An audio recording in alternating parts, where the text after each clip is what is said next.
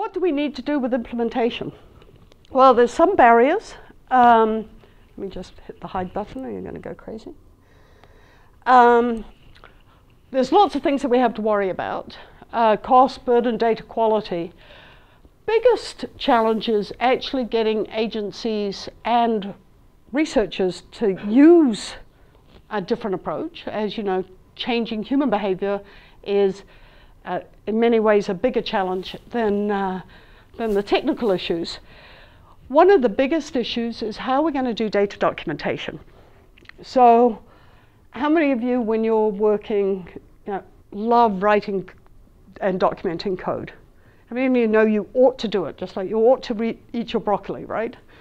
So what we're going to try and do is we're going to try and build a community that is going to provide us information about who's worked with data, what results they've found, what methods they've used, and try and incentivize them to provide little snippets of code that can build part of that data infrastructure. And that's what I'm going to talk about.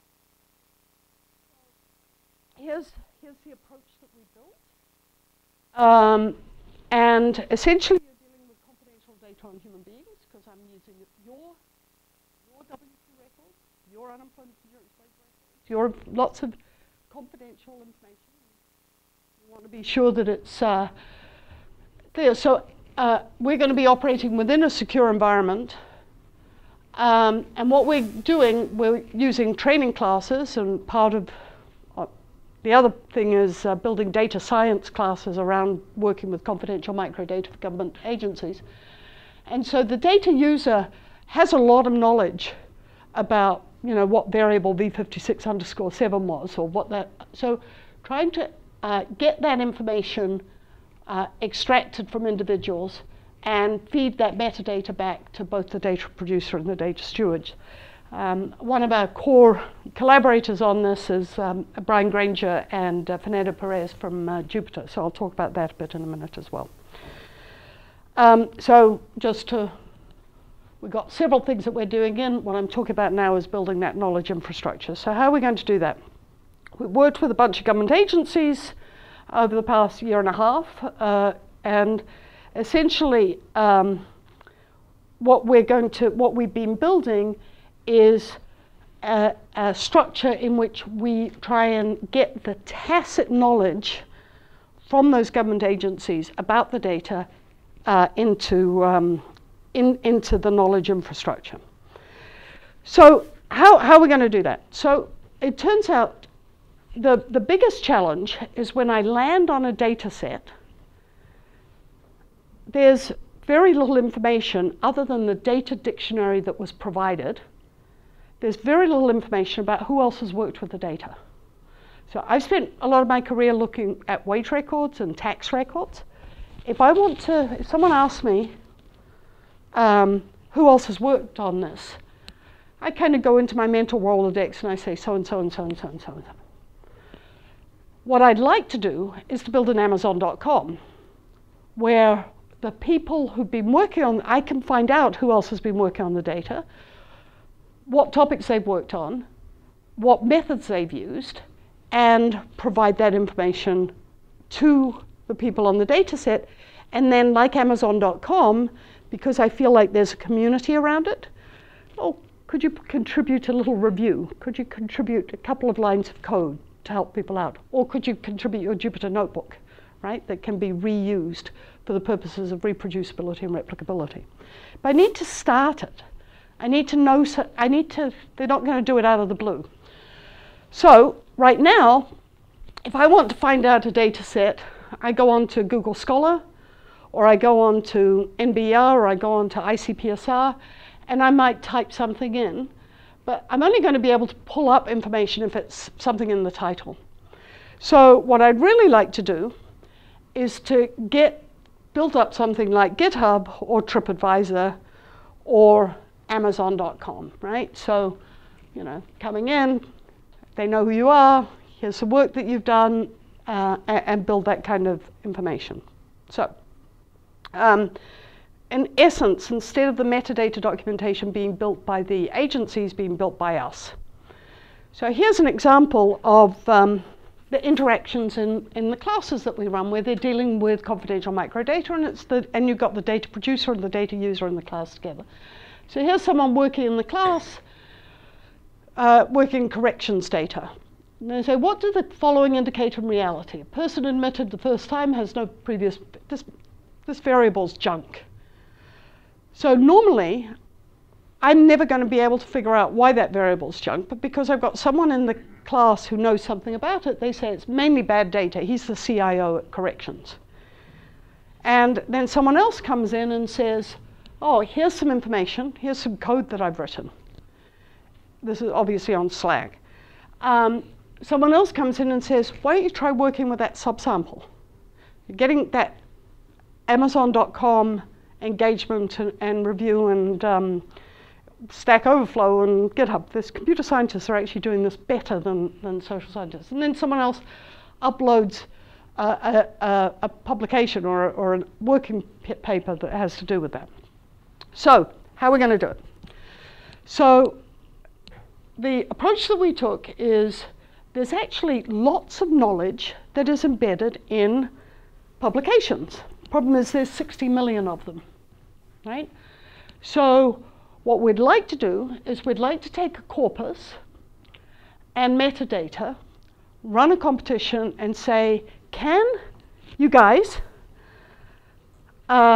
take a set of documents and tell me what data set is in that document, right? Can you, from the semantic context, tell me what's there and what the data set is, right? And by the way, while you're at it, since you're thinking about these things, can you figure out what the fields and the methods and tools are? And can you tell me other data sets that are in there? Because it'd be really useful for us if you could tell me other data sets that were in there, because then you could say, hey, Daniel, nice to see you. Here are other data sets that have been used associated with that. And then let's figure out, so my key here is automation, right? Rather than human beings telling me this all the time, what I'd like to do is figure out the model and get people to curate the information and automate it so I can apply it to 60 million publications. And then rinse and repeat. So if you like, measurement and automation. So that's why I'm talking about the industrial revolution for data. And then the basic idea here, this is not a very beautiful picture, but it gets kind of the point across. So if you think about how people work together, they work on projects. You've got individuals, and I've got information about those individuals. And then for a data set, I've got the data that is provided by the data provider, but I've also can add in annotations, like the Department of Corrections woman saying, this variable sucks. So instead of Vivek having to answer 30 times a year, that variable sucks. That annotation gets fed in, and then everyone who starts to work with it knows that variable sucks and doesn't do bad analysis. Remember, the concern was bad documentation and bad analysis, but it's part of the workflow. It's not like metadata documentation that you have to do or code writing that you have to do. It's part of the workflow. And there's a lot of information in the publications that are written around that. Let's feed that in as well. Okay? So that's what we did. The first step was let's identify a tagged corpus. So it turns out the largest social science data repository in the world is ICPSR, the Intra-University Consortium for Political and Social Research.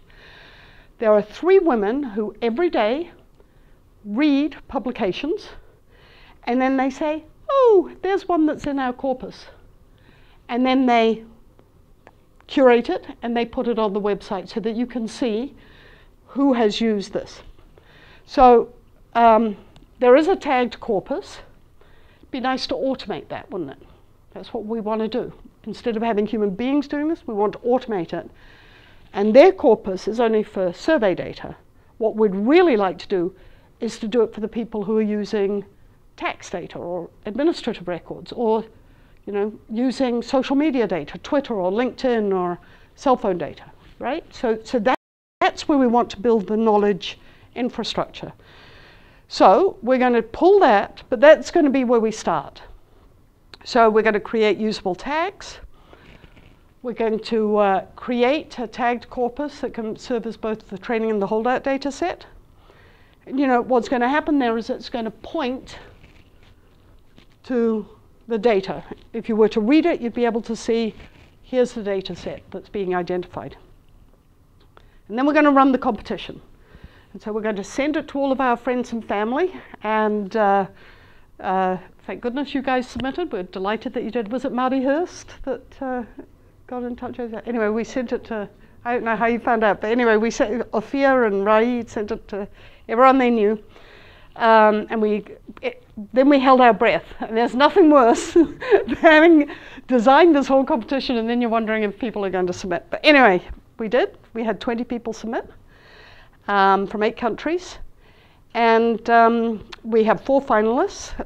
You guys are one of the 4 finalists. And in phase 2, what we're doing is kind of a Wild West corpus. But let me show you what this has enabled us to do. So now I'm going to hold my breath to see whether this live thing is going to work.